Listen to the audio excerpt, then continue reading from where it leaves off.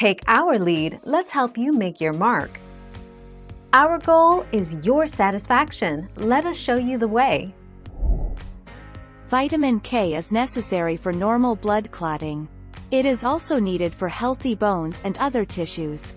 The effects of vitamin K toxicity can include anemia due to rupture of red blood cells and jaundice.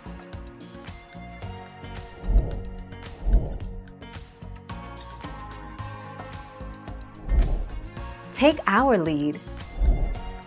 To diagnose a vitamin K deficiency, a doctor will ask about a person's medical history to see if they have any risk factors. The doctor may use a coagulation test called the prothrombin time or PT test.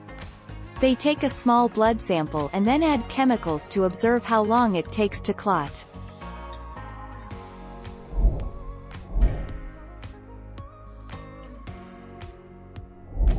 Let's help you make your mark.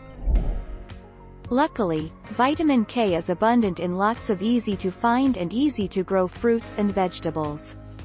Dietary sources of vitamin K include leafy greens like chard, collards, kale, and spinach. The vitamin is also found in fruits, including prunes, kiwis, blackberries, blueberries, and our favorite, avocados, the 7th of March 2017.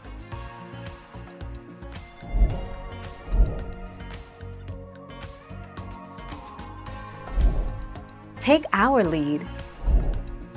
Because of its toxicity, menadione is no longer used for treatment of vitamin K deficiency. The effects of vitamin K toxicity can include jaundice in newborns, hemolytic anemia, and hyperbilirubinemia. Toxicity also blocks the effects of oral anticoagulants. 1 June 2020.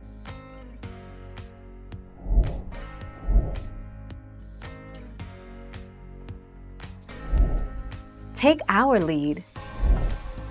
We always recommend taking vitamin D with vitamin K2 if you are supplementing. Vitamin D is a fat-soluble vitamin. Vitamin D increases calcium levels in the body.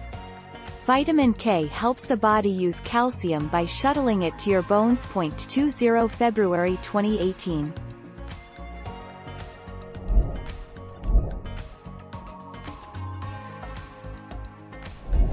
Let's help you make your mark.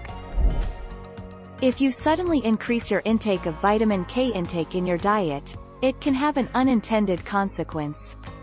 It can actually decrease the effect of warfarin, says cardiologist Leslie Cho, MD.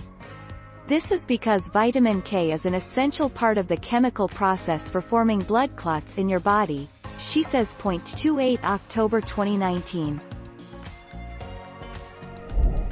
Thank you for watching. Please subscribe and hit the bell notification.